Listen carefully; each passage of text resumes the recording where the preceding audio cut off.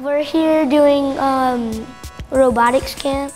We're having fun making different kinds of robots, like a clawbot that has a claw on it, can pick up things, an M-bot, which you can program to move in certain ways. We're trying to encourage young people to get into robotics because if they get into it young, they can do more advanced stuff early on. They join their middle school robotics teams, they'll do IQ, and they can join their high school robotics teams, do B5, do competitions, stuff like that. We're building robots like this.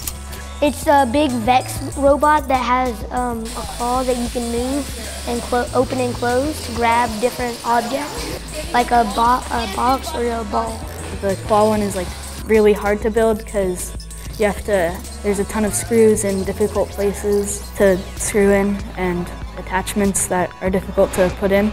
They're learning. They're getting better as the week goes on. Because when they came in, they didn't know how to do most of them didn't know how to do any of it. So we taught them how to use instructions.